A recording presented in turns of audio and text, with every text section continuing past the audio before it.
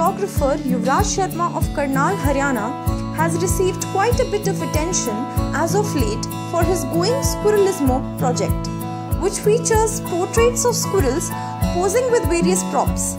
We caught up with Yuvraj to find out secrets behind his viral pictures. Yuvraj says that his squirrel subjects live in big trees found in garden.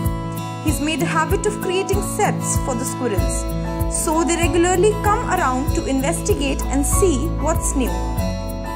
Obviously, it's elaborately staged, Yuvraj says. When we asked him about the props, I use microfilaments to suspend objects and essentially train the squirrels to interact with the objects. Sometimes he uses Photoshop to clean up little details and remove visible wires from the photos. But aside from that, the photos are 100% real and not the result of photo manipulation. It does annoy me when people assume it's just photoshopped, as hours and sometimes days go into a setup, he says.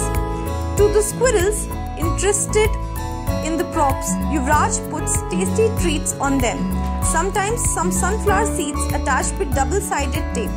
The portraits are generally captured with the Canon Rebel XTI and Canon 75-300mm lens.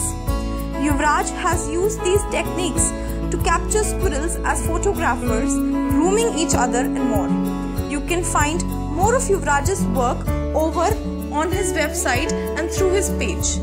Everything you see here actually happened. You can commission your own Squirrelismo image for your business.